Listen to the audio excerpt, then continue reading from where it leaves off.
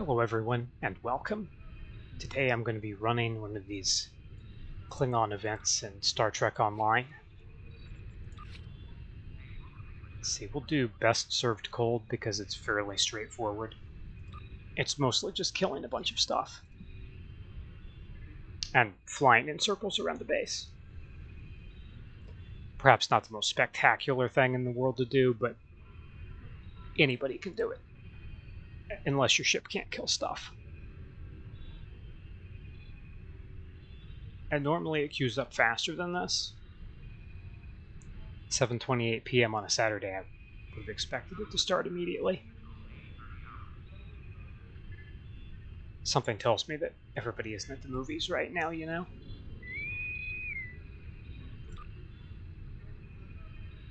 At least I assume that, you know, people are still staying home for the most part. I haven't bothered checking. I don't go anywhere. And when you don't go anywhere, you don't care if people are staying home.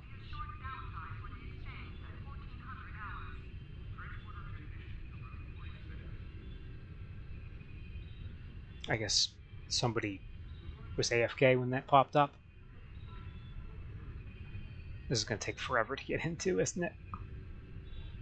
Or at least longer than it should for an active event.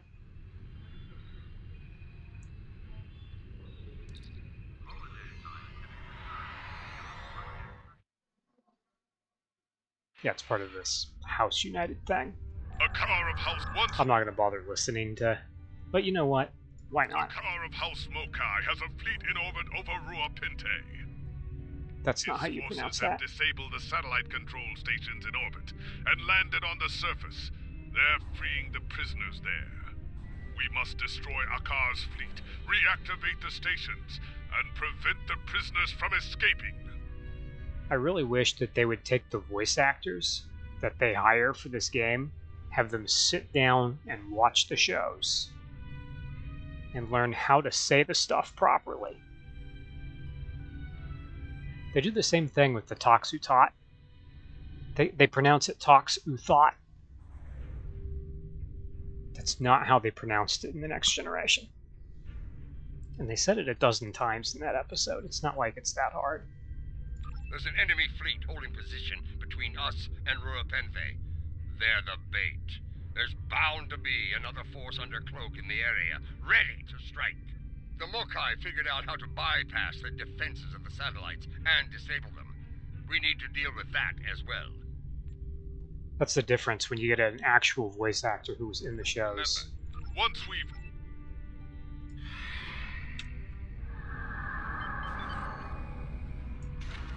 Granted, some of the voice actors who were in the shows get Tox-Utot wrong as well. I think Walter Cohen did. Maybe one or two others. It's nice. We actually have some DPS on the team. I wish I knew who it was. This is Akar, son of Akam. May you find death before... Which direction should I go? Well, nobody's going to Gamma. The enemy is cunning. Oh no, wait. Someone did go to Gamma. Those Mokai infiltrators are uploading a We'll virus. give ourselves a second to rebuild power levels. Control station Beta. And then we'll strike. Destroy the infiltrators to solve that problem permanently.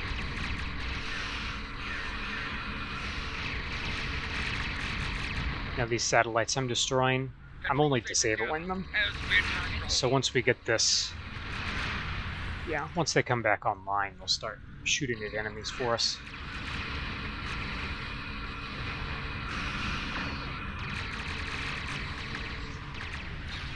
These stupid fake Klingons. I refuse to acknowledge that these Discovery Klingons are real Klingons because they don't look, act, or talk like real Klingons. I tried watching the first season of Discovery, and it was horrible. It's one of the worst shows I'd ever seen. And I've watched at least the first few episodes of Farscape, and the first few episodes of Gene Roddenberry's Andromeda, and while those were cheesy, they were nowhere near as bad as Discovery. Whoever made Discovery should be ashamed of themselves. It's just a case of they should have sat the writers down and made them watch Star Trek before letting them write the show. I'd rather watch Voyager. I mean, I thought Voyager was bad until Discovery. Shoot, I thought Picard was bad until Discovery. I watched the full first season of Picard, and despite the fact that it didn't look, feel, or sound like a Star Trek show in any way, shape, or form, other than the fact that there was Picard and Romulans and Borg, it was still better than Discovery. And so, as quite possibly one of the worst TV shows I've ever watched, it kind of bugs me to have so much Discovery-themed garbage in the game. And for those of you who are like, well, wait a minute, wasn't Picard worse than Discovery? Picard was bad because Picard was just a really generic sci-fi story that they stuck Patrick Stewart in and stuck the Picard name on. And through an occasional little Star Trek themed thing, and to make it seem like a Star Trek show, and to, you know, for fan service and such, like Riker and Data and a few other things. Literally, if you take the Star Trek-esque elements out of Picard, it could be just any generic B sci-fi movie about AI and AI rights. That's literally, like, the storyline was so generic it could have been just anything.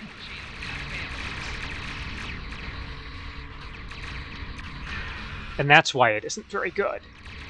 But with Discovery, it's different. They're like shitting, for one, they're shitting all over Star Trek canon. If you care about canon, then that bugs you.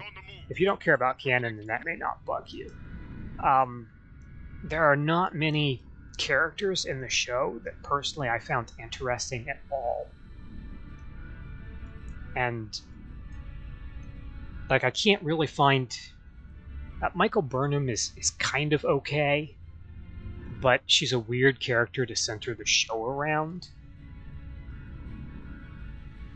What's the next phase here? Securing transports. Okay. So we defend while somebody secures transports. I think this guy's got this, so I'm going to go get the transports.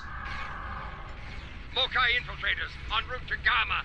Oh, someone else is down here. Good.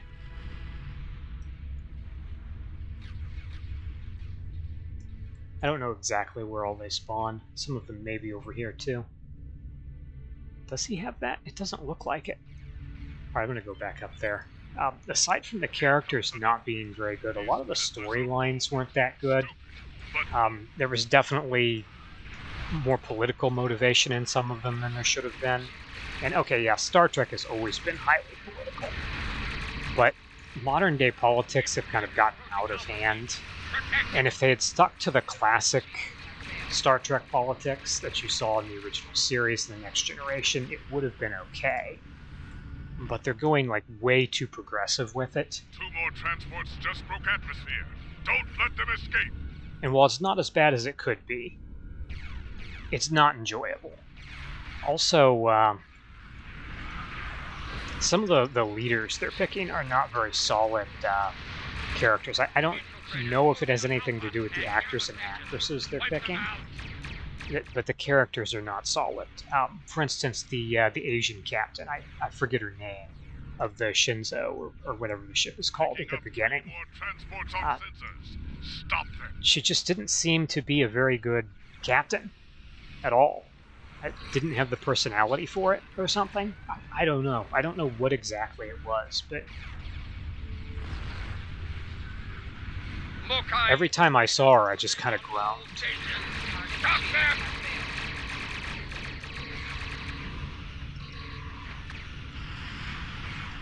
I know, I keep trying to go for this, and I keep getting distracted. 5 transports just broke orbit. You know what to do. Has this guy got this? I don't know. I'm gonna cloak and go down there. Oh no, he's got this. No, he doesn't have this one. I can make sure that he doesn't miss it.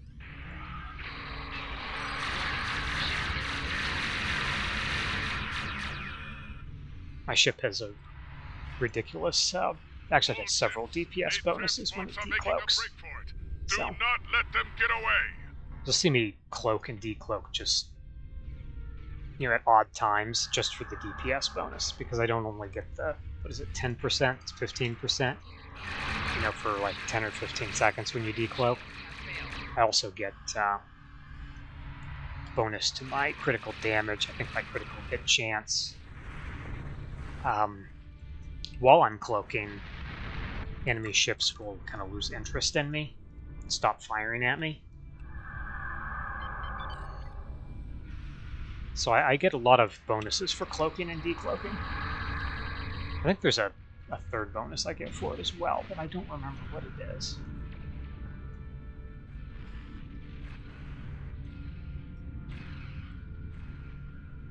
So what are we doing now? There are 3 more transports to stop.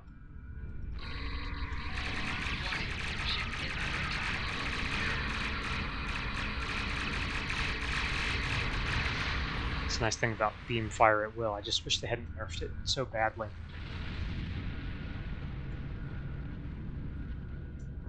Oh no, that's okay. We're still waiting for them to leave. We've secured 4 out of 20.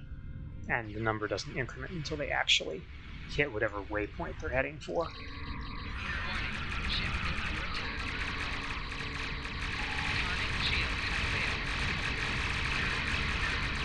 You also notice that since this is not an advanced queue, it's just a regular one, I often don't bother with cloaking to get my bonuses.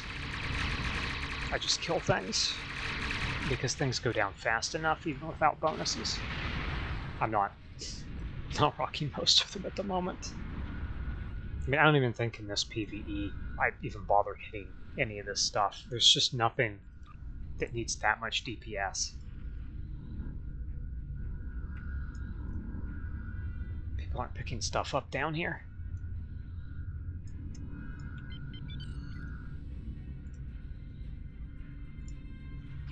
I will take the lockbox. I usually don't, but some of these Discovery era lockboxes have decent stuff in them. So I'm going to go ahead and grab it.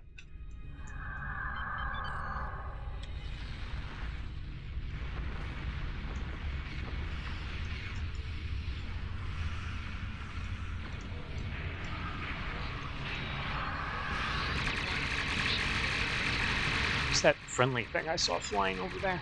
Is it a torpedo or something? Yeah, it's funny, I show up and everything dies. Shields failing. Oh, great. Lock onto something behind us. I only have 2 weapons in the back. Well, technically there's 3, but one of them is that board cutting beam. Looks like we stopped them. The prison is secure, and the rebels have been stopped. Stand by to assist the security forces on Rua Pinte. Stop pronouncing it that way, please. Yeah, one of the problems with this mission is all the times that you have to stop and sit there and wait because they want to explain stuff to you. I have something to say. I'm getting a hail from Akar. Patching you in.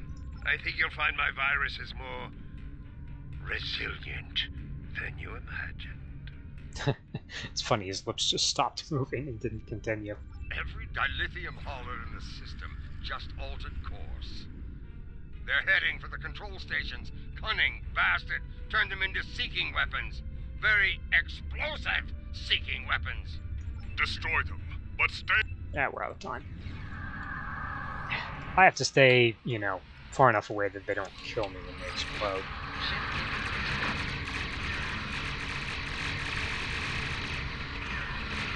I think it's 5 kilometers. If I'm within that, it damages me.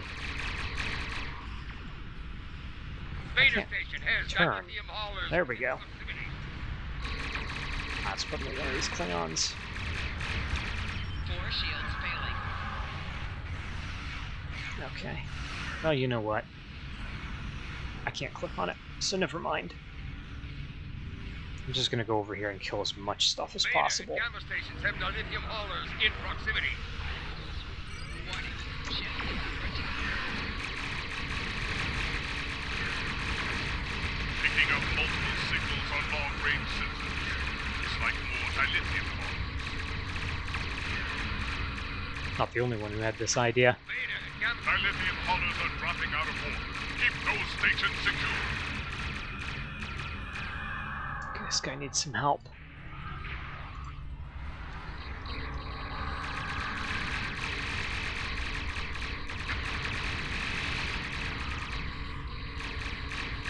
Beta station has dilithium haulers within proximity. Can you please fire?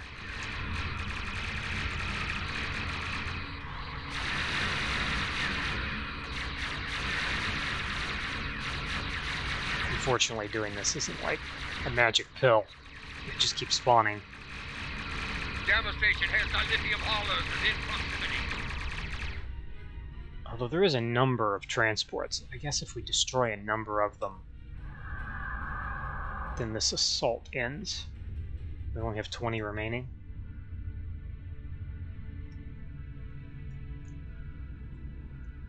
Alpha and Beta stations have dilithium haulers in proximity. Okay, yeah, they're warping in. I'll go take care of the ones over here.